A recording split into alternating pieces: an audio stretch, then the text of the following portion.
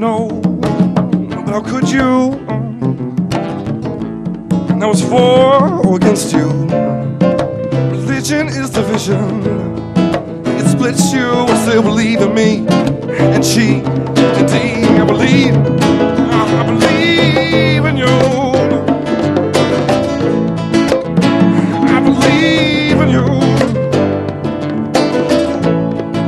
I still believe in you. I believe in you. I believe. I still believe in you.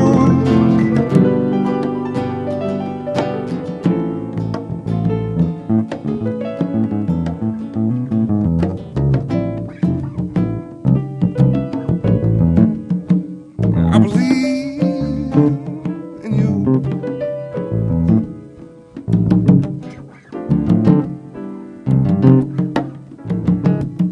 I believe in you.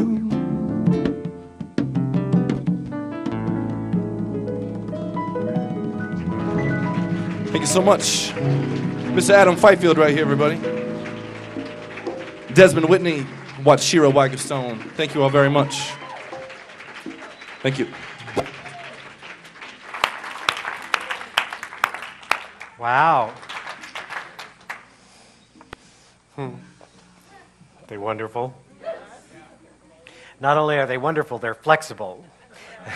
They did not know until just recently that they would be special music today, so I'm grateful for them showing up, and I think they've done this before, so I think we're okay. So it's good. So grateful. As you may or may not know, we've just had our annual convention for the Centers for Spiritual Living, our international organization, and lo and behold, if they didn't decide to hold it in Salt Lake City, yay!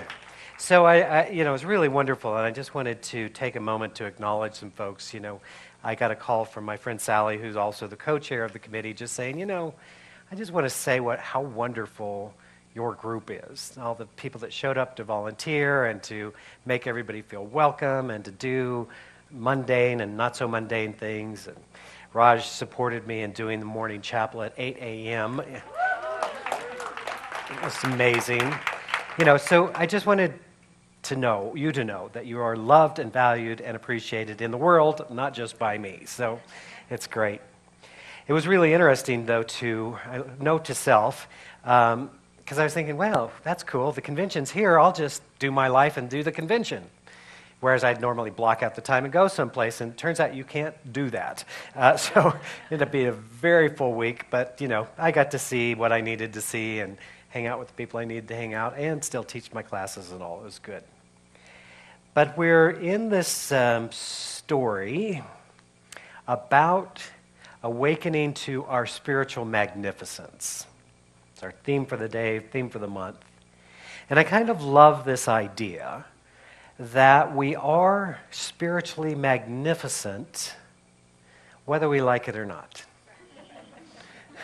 We are spiritually magnificent whether we are awake to it or not. We are spiritually magnificent whether we recognize it or not.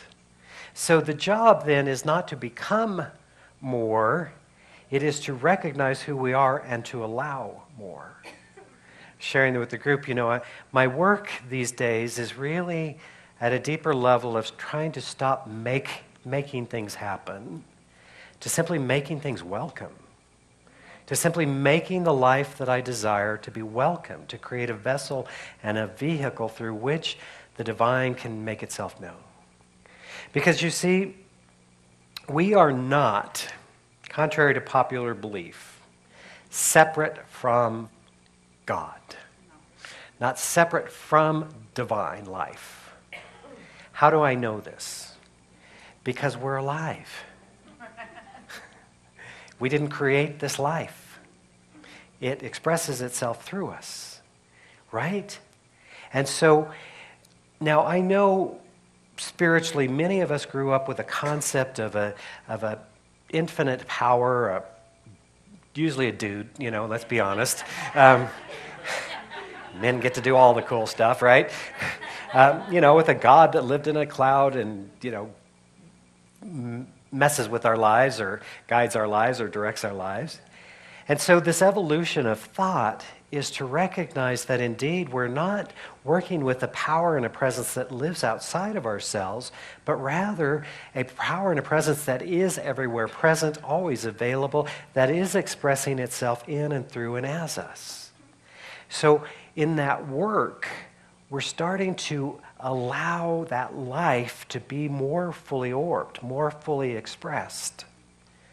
Now, there's a number of ways that this awakening occurs. Things in our lives change.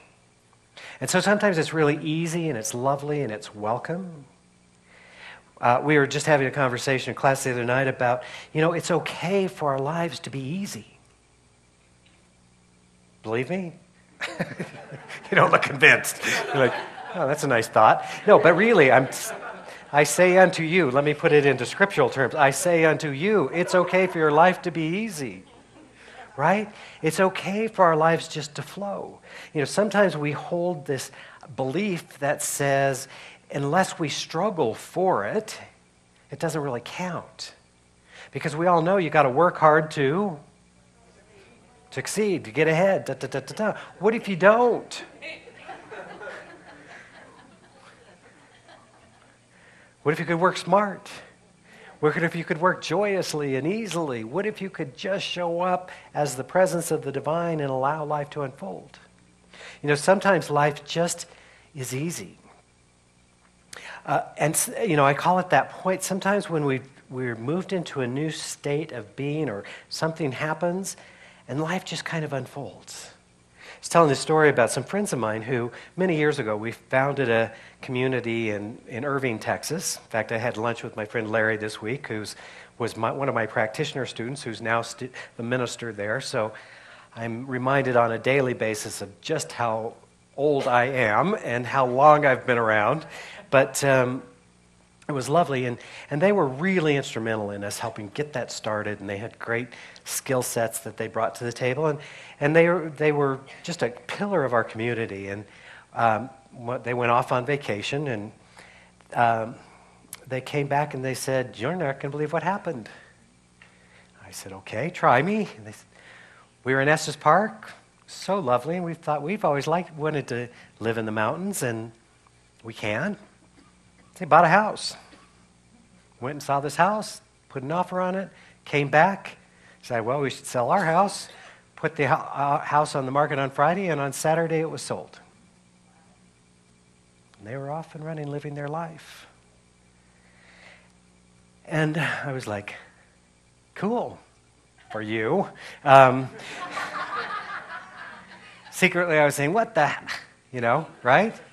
Part of me is like, when I said follow your vision, I didn't mean like in any other state or city than here, Since modified some of my teachings to say, I want you to follow your dream, I want you to follow your heart, as long as it's within a 10-mile radius.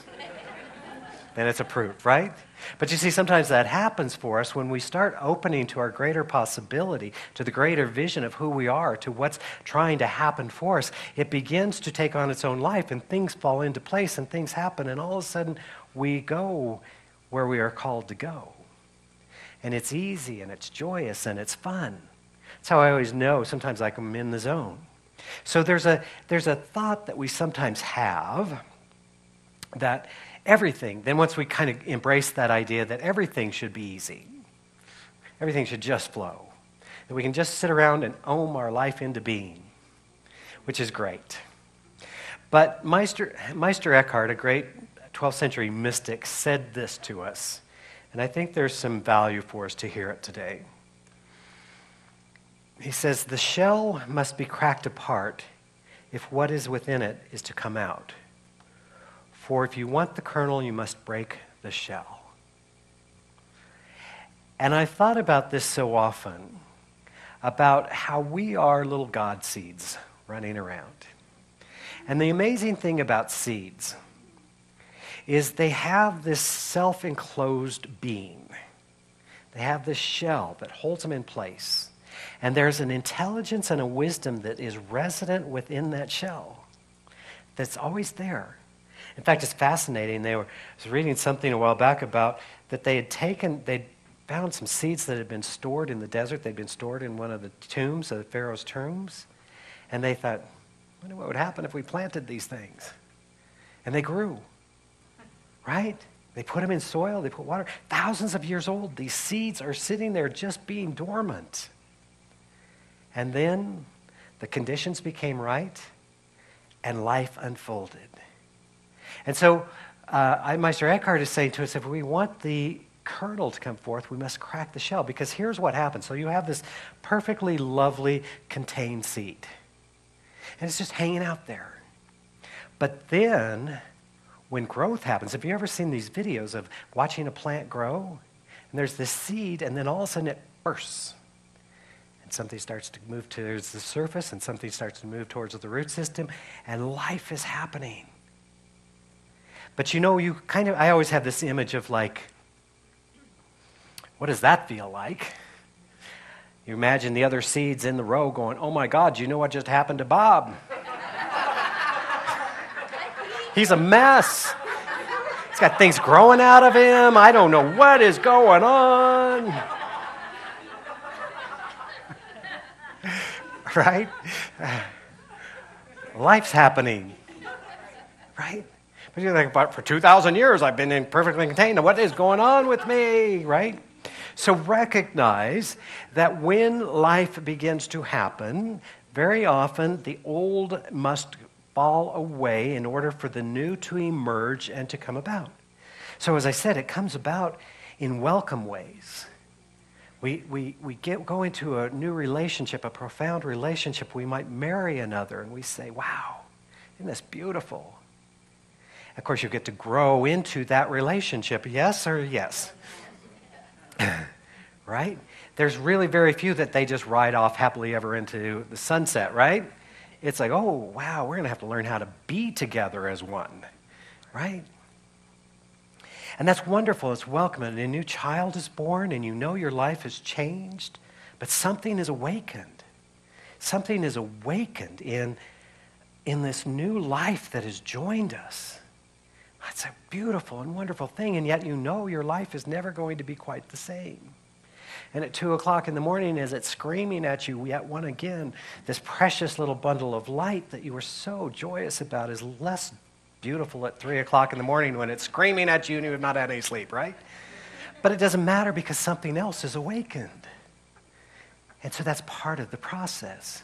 So very often in our visioning and in our learning to listen and to allowing life to be life through us, welcome things happen and we know something's awakened and it's good and it's beautiful. And it feels like flow. But there's another way that life happens for us, that kernel gets burst. And it is the unwelcome. It's the unexpected. It's the loss of that relationship. It's the death of a loved one. It's the ending of a business, or it's an ending of an idea of any kind that didn't happen. You think, oh, wow, this isn't good. This isn't my plan. This isn't what I want, right? And yet, when we begin to realize and recognize what we say all the time is true, that we are spiritual beings. We are spiritual beings, and the spiritual essence of who we are, it remains constant, remains the same, goes on and on and on and on. Even though the form through which our spiritual essence expresses is always evolving, always changing. That 6 or 8 pound baby that you showed up as, however many years ago, you don't look the same. Some of you grew up. Some of you grew out. You know, some of you did both, right? But we continue to grow and evolve, and yet the essence of that child remains the same throughout the journey. Until eventually we lay down this earthly coil, as they say, and we move into the next experience of our life. But the challenge is very often, because we are the way we are, we get attached. We get attached to how things are supposed to be. We get attached to that it's this way. You see, sometimes people will ask me, they're like, so what are you? You know, I'll say I'm a minister or something. And they're like, well, so what are you? And I say, oh, I'm a Christian Buddhist.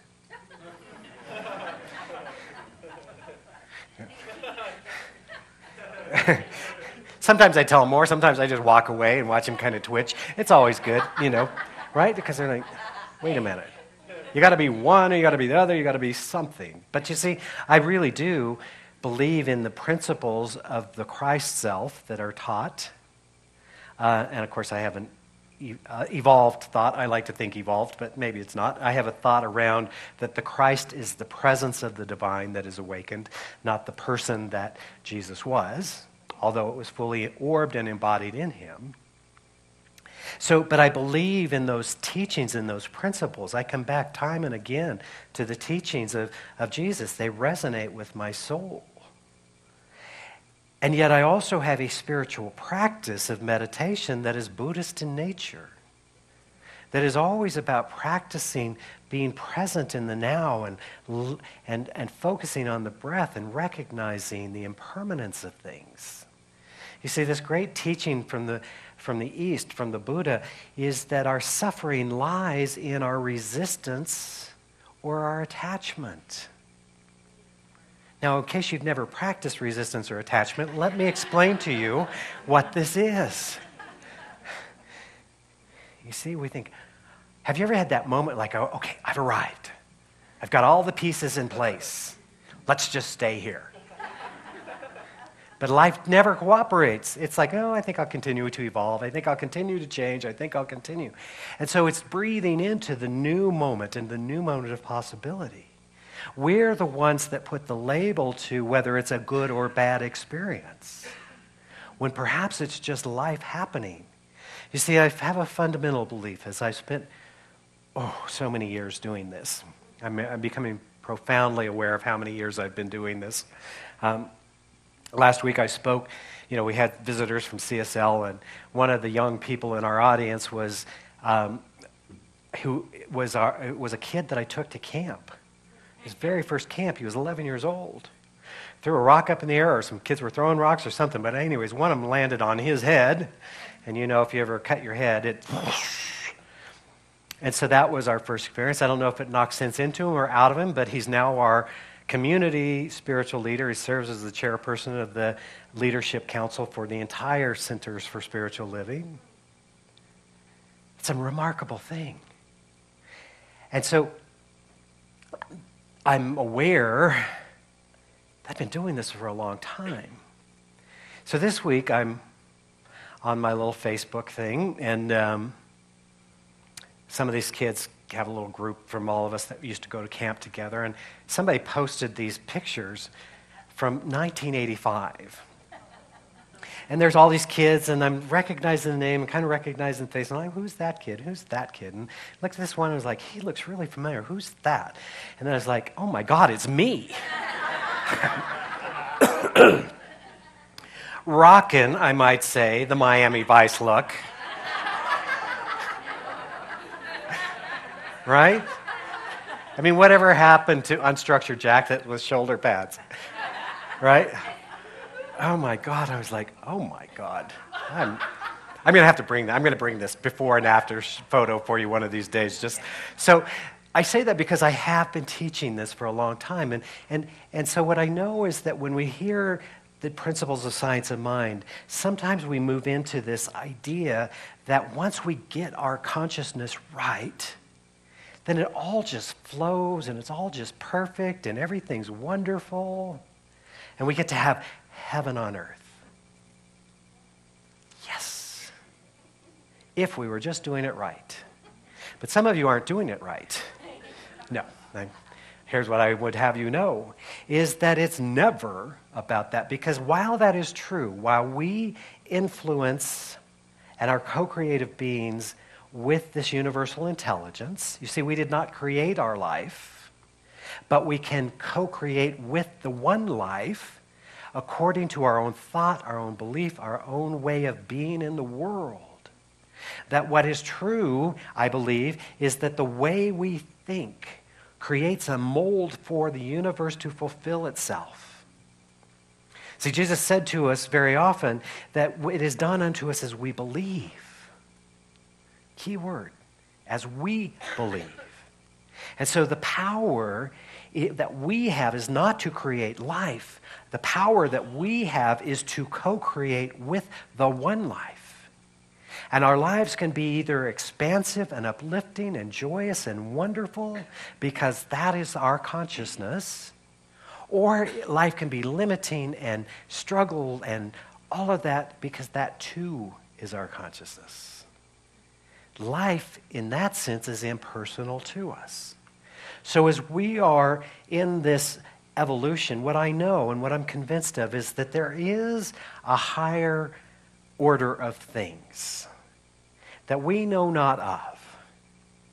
It's our soul's journey. Sometimes people talk about their soul's contract.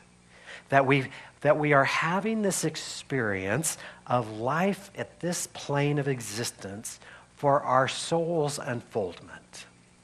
And it is both to experience joy and fulfillment. It is also to experience pain and discomfort. You're not being punished. It's just the unfolding contract. And so, as we say, sometimes bad things happen to good people. And it may or may not have anything to do with their consciousness. It's just life unfolding. But ultimately, this is why I love this Buddhist practice of practicing non-attachment, is to be present in the moment. As it turns out that some of the things that appear at the time to be less than whole, less than gracious, less than loving, are actually the seed cracking open so that the lovely and more pure can evolve and express. But we don't know it. We're like the seed going, what is going on with me? You know, I come back time and again to the imagery of the caterpillar. And the caterpillar is lovely. I love caterpillars. They're really cute. And they climb around and they're all gooey and wonderful. And they're beautiful in their own way. But this amazing thing happens for a caterpillar that at some point the divine says, hey, there's a bigger, better plan for you. And all I want you to do is go off into this, create this little shell for yourself. Go hang out there for a few minutes. And then when you're done with that, you get to be a butterfly. Everybody will go, wow. But here's what actually happens. When the caterpillar goes into the shell, into the cocoon, it literally dissolves. Now, if you're ever in that state, you're thinking, no, I'm not cool with dissolving, right?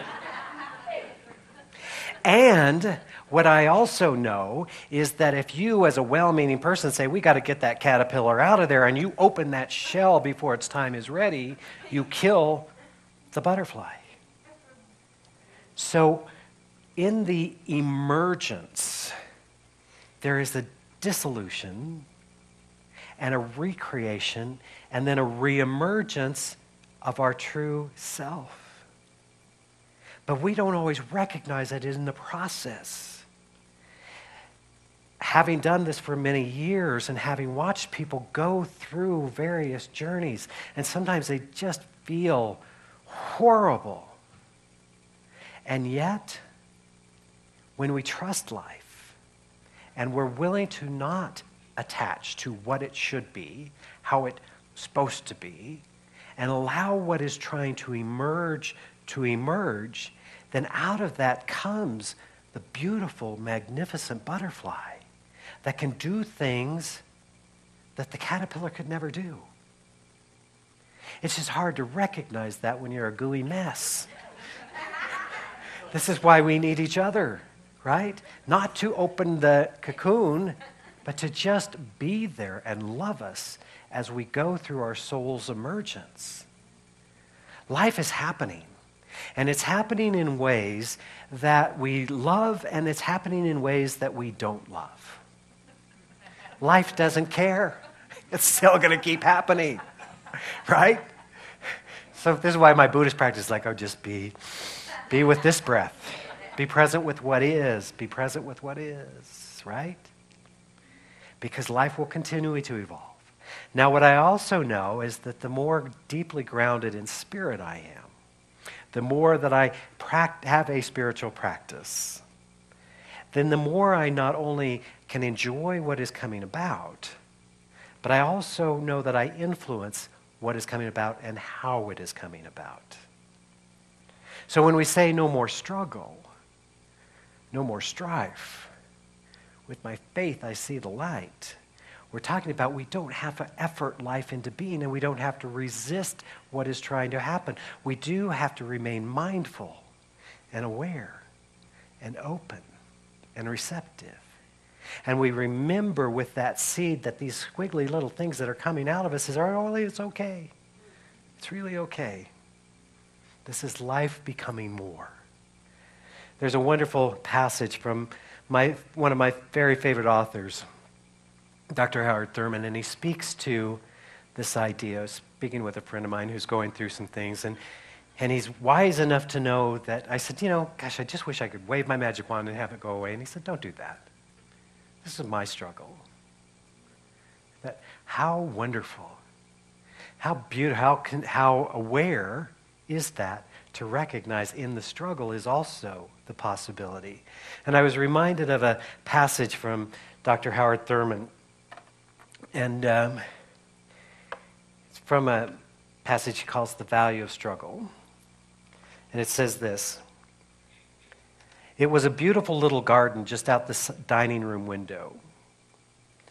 With the simplicity characteristic of him, my friend gave me the names and explained the habits of life of various plants growing there. I was struck by what was said about the little bush which grew near the steps. This plant is called Daphne. It is not doing well here because it is too comfortably situated. The soil is too rich and it gets too much protection. This plant tends to go to wood and leaves with very, very poor blossoms if it is placed where it does not have to struggle. The aim of all plants is to reproduce themselves by making seeds. Poor soil challenges this particular plant, making it conserve its strength and concentrate it on the main business, the production of blossoms, which in turn become seeds, the guarantee of the perpetuation of its own kind. Then the silence fell while my mind took wings. An easy life, devoid of challenge, too much protection, scatters the energy, dissipates the resources, works against singleness of mind, without which there can be no real fulfillment." You see, I love that passage because it reminds me that sometimes there's tremendous value in struggle. That struggle that comes when we are in that place of letting go of who we thought we were in order to be who we truly are. Don't let anyone kid you about the spiritual journey. It's not all joy and light. There are dark places that get to be visited along the way. But you see, that's so that we can uncover the truth of who we are. And so this idea of Daphne being in soil that's too rich. Because really, don't we all just want to live in rich soil? I mean, really? Not too much stuff. But in this idea that it is the challenge of life that brings forth the fruit. It is the challenge of confronting who we are. And what I have found with my life, it may or may not be true for you, but when I get too comfortable because I have a soul's journey apparently, life says, no, you're not growing. And you made a commitment to grow. I don't know if you've noticed this, but usually growth does not take place when we're comfortable. And often, when we're growing, it ain't comfortable, right? It's unknown.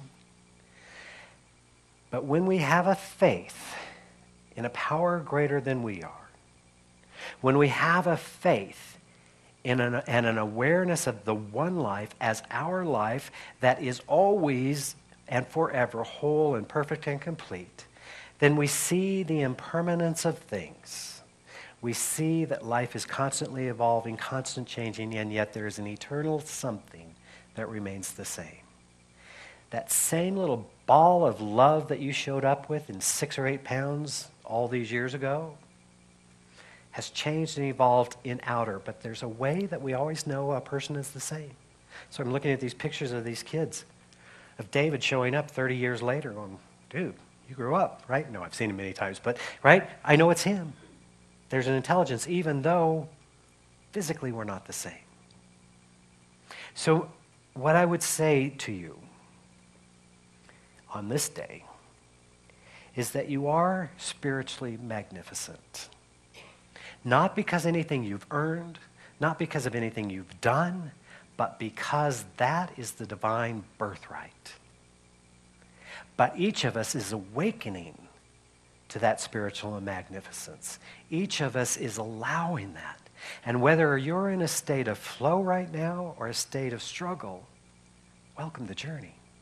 It's all designed and serving your highest potential to be realized in the world. Let us pray.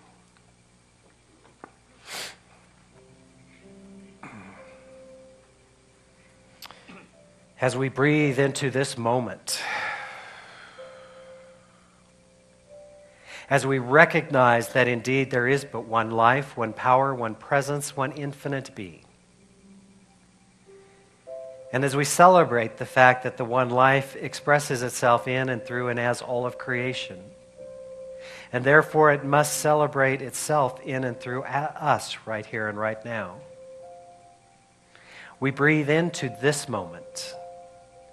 We open our mind to divine wisdom. We open our hearts to unconditional love. We allow this divine intelligence to give sway to our life. There is no need to effort, only to allow. And so we allow more of the divine to be realized in us and through us and as us. We accept the divine inheritance that has been given. We know that we are spiritually magnificent beings right here and right now. And because all that is true for the whole must be true for the parts, we know those qualities of spirit, of wholeness, of love, of joy, of harmony, of abundance are already ours. And so we breathe into that awareness and we call forth the presence of divine love. We know that this unconditional love is the creative force, but also the healing presence that allows us to experience our greater self, that allows us to fully and freely forgive, to see beyond the appearance of things, to recognize spiritual truth. It allows us to heal and transform what has been. We recognize the presence of wholeness revealing itself as health and well-being, as vitality, calling that forth through every cell and every system. We hold that awareness of wholeness as our birthright. We recognize right here and right now that we are abundant beings because we live in an abundant presence. The source and substance of all that is comes from but one source. And so we allow greater good to be revealed in our lives. We joyously give and generously receive a divine bounty. In truth, none of it is ours. It is simply the divine, and we have use of it. So we can be in a state of flow and grace. We're giving thanks in this moment for the inner recognition of the truth of who we are. And we allow that awareness to anchor more deeply into our being, into our soul. As I speak this word of truth, I'm simply giving thanks. I'm giving thanks for the many blessings in our lives, those seen and those yet to be realized. The blessings of spirit, the blessings of form.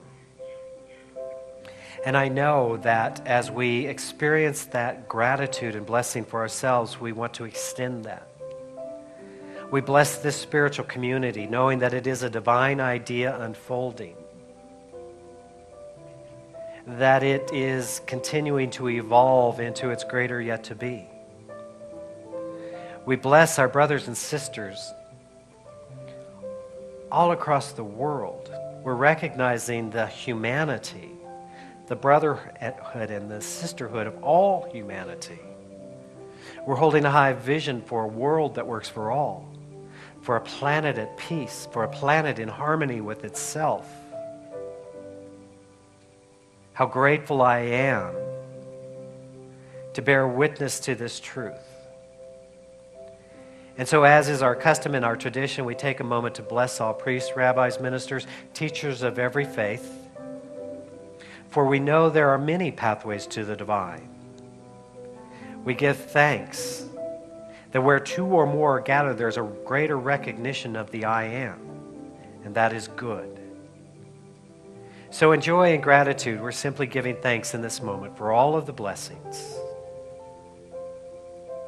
I'm knowing that as we come together in this moment in high consciousness, we are holding that consciousness, and it is acted upon by a law of mind, which I'm grateful for. For it brings forth the highest good for all concerned, in perfect timing and in divine right order. In joy and gratitude, then I'm just giving thanks, allowing it to be so, as together we say, and so it is.